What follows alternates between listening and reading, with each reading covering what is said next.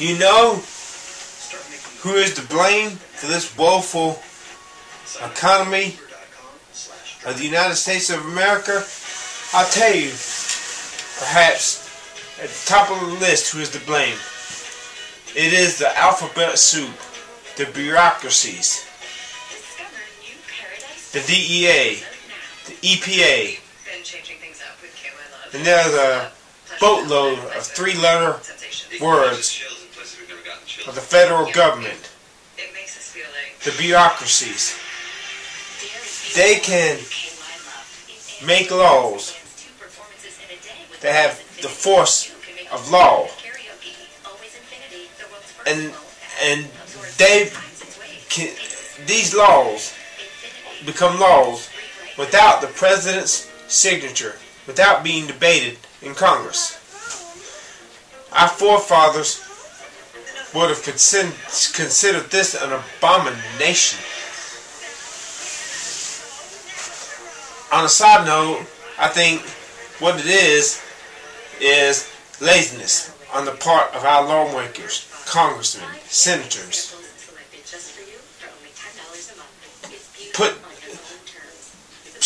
Put the responsibility of making and investigating the laws on somebody else so they can have more time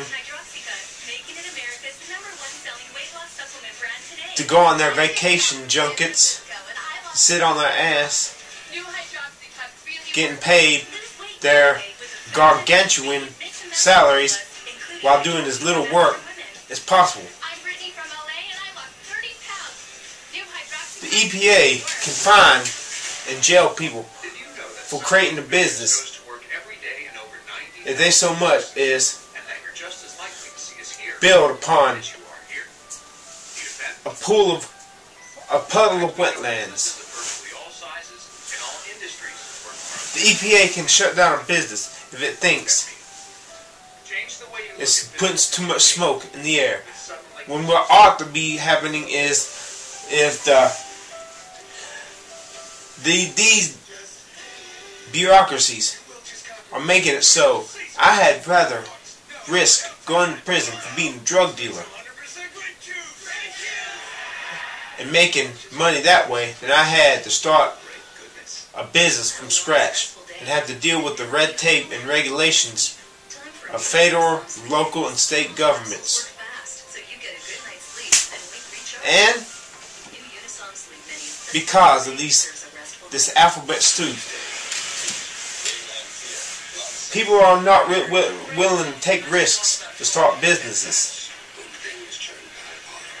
And when people don't take risks, when we don't have enough businesses, we lose jobs. We lose tax revenue. We get more people on welfare. We get more people on unemployment. We get more crimes because fathers have to go out and sell drugs or commit armed robberies to feed their families. It all goes back to these bureaucracies because their red tape and their regulations have taken away the opportunity in this land of opportunity. No, America does not owe any one of us success, but it does owe us the right to try. We had the right to try and to succeed or to fail, unfettered by these abominable regulations.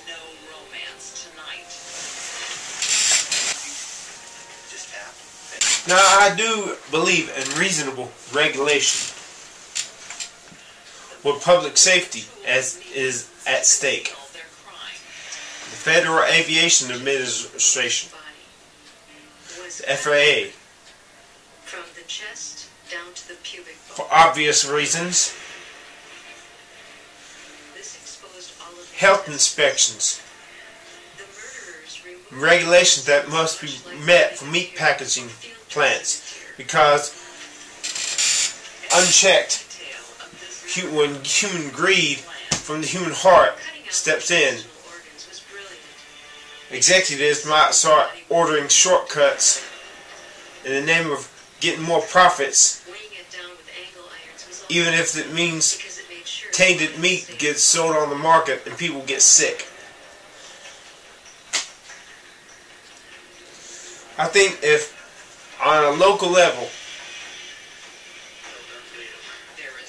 if lawmakers think there's a problem with too much soot in the air, on a local or state or a federal level, the lawmakers themselves should have to get together and debate and do the job and work for their money and come up with the solution. Yes, ask advice at the professionals, but they should have to come up with a law that the president or the CEO, whether it's the president or the governor, should have to either sign or veto, and they should go that route. This fourth branch of government, the bureaucracy, is an abomination, and they are one of the main causes of the demise of America's greatness.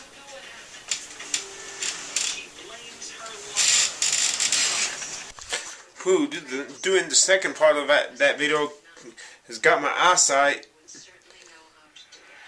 this strange visual disturbance, and a funny feeling right on top of my head, and a feeling, I don't know how to describe it, like I'm getting closer to wanting to pass out. Sinusitis, stroke residue. God damn, I need that stem cells. Panhandled $15 today, $15 a day. I'm saving it for my stem cells. Thanks to that doctor on Healthcare Magic who gave me this number. I wanted to hear this, and I hope this is hope. Nah. Hi, this message is for Christopher. Christopher, this is Jenny. I'm calling from Carolina Stem Cell Treatment Center. I received your online form saying that you were interested in our stem cell research, and just giving you a call to see if I can help answer any questions that you may have. Feel free to give me a call back. You can reach me at my direct line, which is area code 919-926-3011. Again, that's 919-926-3011. I look forward to speaking with you. Bye.